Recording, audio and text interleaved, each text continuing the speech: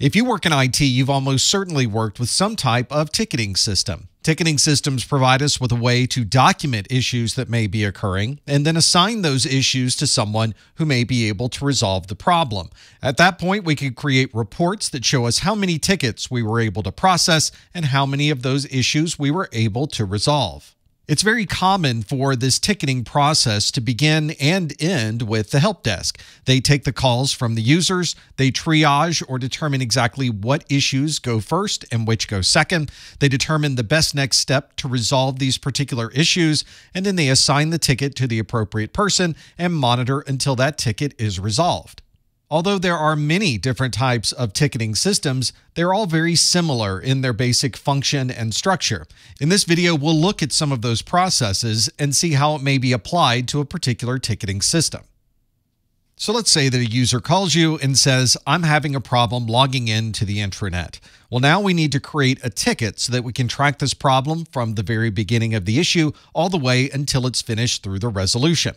We need to determine the user's name, and if there is a device that we need to deal with, we need to get specifics on what device may be having the problem, and then we need to detail what the exact description is for this issue. It's during this initial information gathering phase where we provide context to the problem. We need to determine where the root cause of this issue might lie, and we need to assign the ticket to someone who can resolve those types of issues. If someone's calling and saying that an entire network is down, we can categorize that problem as a network issue. We can assign a severity to this problem. In this case, it would probably be a very urgent issue. And then we can determine if we need to escalate this problem. And in the case of outages or downtime, we probably would want to make sure the network team was aware of this as soon as possible. One of the keys in the help desk is providing information in a very clear and concise manner. The initial problem description needs to be detailed and to the point. If you're the person who's adding more information to the ticket, you need to make sure that it is concise. And the final resolution needs to be very straightforward so the next person who has this problem will understand what you did to resolve it. Before we can create this ticket, we need to understand who's having the problem. So we need to document who the user is that's calling or sending a message with this particular issue. It's very common for this list of users to auto-populate itself based on a database of users that already exists in the organization. For example, if you're running Microsoft's Active Directory, all of the usernames and information about every user is stored in the Active Directory database, and that database can be queried to auto-populate the service ticket. If this ticket is being submitted electronically, either through a web front end or an email, the name can be auto-populated within the support ticket. And although it's very convenient to have all of these fields auto-populated, you might want to confirm one last time that the username associated with the ticket was the person who actually submitted it from the beginning.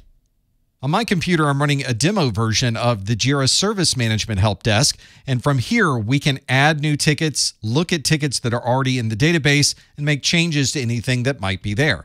If someone calls with a problem, we can create a ticket by clicking the button at the top. The first option we have is to define the type of task that we have. This could be to fix an account problem. Someone may need a new mobile device, and there are other categories in here as well. Let's say that someone's having a problem logging into the intranet, so they're having an account problem. We'll choose that option, and then it requests a summary of this particular issue. And we can put details in here that can define what the user's telling us about this account issue. For this ticket, we put in a very simple and very concise explanation that this user is unable to log in to Intranet 01. In this ticketing system, we can then add the components that are affected by this problem. It could be a VPN server or cloud storage services. Since this problem deals mainly with the intranet, we will choose the intranet as the component. If the user has forwarded a screenshot or any other type of attachment, we could also add that attachment to the support ticket. And if there are other details that might help with this problem, such as specific error codes or other messages that the user is providing to us, we can add that under the description. And in this help desk, we would then add the reporter's name. I'm not the one calling in. The person calling in is Daniel, so I'll type in DAN, and I'll add Daniel to the name of the person who's calling about this particular problem. If I happen to have all of the rights and permissions to be able to solve this intranet login problem, I could assign this ticket to myself. But you could also click Assignee and put a different person's name in who would be forwarded this ticket, and then they would be responsible for solving the problem. I'm going to assign this to myself, and then I could choose a priority anywhere between lowest and highest. Right now, the default is set to medium, and that would work fine for this particular ticket. Once we're done with these details, we can click the Create button, and now we've created a ticket for this specific problem. During that ticket creation process, there were many fields on the screen that allowed us to provide more detail about this specific problem. For example, we could have added device information if this problem was specific to this user's machine, or maybe they had a bad printer, or perhaps they were in a conference room and had a projector that wasn't working. If this ticket was more involved than someone who simply needed a password reset or an account reset, we would need to provide more detail underneath the description option. This is the part of the ticket that most people will go to find out more details. And if this is a very complex problem, there will be a lot more information that continues to be added to the description field. Once we have all of this information in the ticket, we now need to make a decision on how to move this ticket to the next step. If this is something we can solve ourselves, we can resolve the issue and immediately close the ticket out. But if this is a network outage, we need to assign this ticket to the network team, and we need to give it the priority so that they'll be able to address this problem as quickly as possible. For example, we may receive a call where someone is unable to process customer payments. That's obviously a very significant problem, so in the description field, we'll specify that Payments and Transactions team is reporting multiple emails and calls from customers with rejected payments after multiple attempts. This gives the person receiving the ticket exactly the information they need to know to be able to perform the next troubleshooting step. Most help desk software allows you to set a category for a specific issue. So if somebody's having a password problem, you might have a category just for password issues. Or if somebody needs to make a change to a system or a network, that can be categorized as a change request. This is a very broad description of how these problems might be categorized, and normally most issues will already fit into one of these predefined categories. On our help desk, we had a number of different categories available, and on the left-hand menu, we can sort or filter by these categories. We have categories for service requests, incidents, problems, changes, and post-incident review. So if you wanted to just see the service requests, we can click on that and view the open service requests. And you can see we've now filtered by just service requests, and the service request that we just created is down here at the bottom of this list. If you wanted to look at a different category, we can go back to our project and let's choose problems. Now, when we filter by the open problems, we can see there are a different group of issues. For example, recurring Sydney VPN access is having errors in the last 60 days, and then we're getting a trend of higher counts with SendMail 404 errors. This broad category allows us to focus in on specific types of problems, and we can then assign those problems to the appropriate people.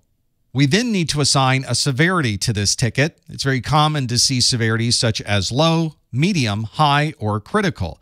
If this is a password reset problem, it may be a low or medium severity. But if someone's calling and saying that an entire network segment is down, we may want to qualify this as a critical severity. Obviously, the people who will be assigned these tickets will be able to see these severities so they know which ticket to address first, which to address second, and so on.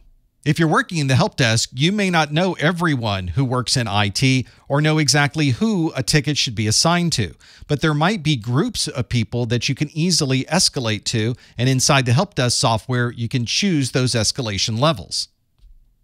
The majority of issues that are presented to the help desk can usually be resolved on the first call, but there may be issues that are very complex, that involve many different teams in the organization, and may require changes to be able to resolve this problem. So it's important to create progress notes so that anyone who's reading through this ticket can understand exactly what occurred in the past and what the plans are in the future to resolve this issue. This can quickly become a very large description, especially if it's a very complex problem, so it's important to keep that progress information very concise in the ticket. And as more information is discovered and potential fixes are proposed, we can continue to add that information to the support ticket. And of course, when the problem is resolved, you don't simply close the ticket and move to the next one. You need to document exactly the process that was followed, so the next person who has this problem will know exactly how it was resolved originally and can perform the same resolution again. Here's a ticket that describes where multiple problems can be experienced by different people and multiple parts of the organization may be involved in resolving the issue. This ticket is a VPN outage / network difficulties experience, and the description says remote office employees in the Sydney region are reporting VPN access issues since before close of business yesterday. If we scroll down a bit, you can see there are a number of linked issues, the first one being that there have been recurring Sydney VPN access errors in the last 60 days. This means if someone does call in regarding a problem relating to the VPN in Sydney, that it could possibly be related to that particular issue. There also might be other tickets that people are calling in and saying they're unable to log into the VPN. And once those tickets are assigned to the appropriate folks, they may realize that the VPN needs to be upgraded. And so they have submitted a ticket that says the Sydney VPN needs to be upgraded, and they're requesting approval as discussed. You can see how this help desk software allows all parts of the organization to be able to recognize when problems are occurring and work together to resolve those issues.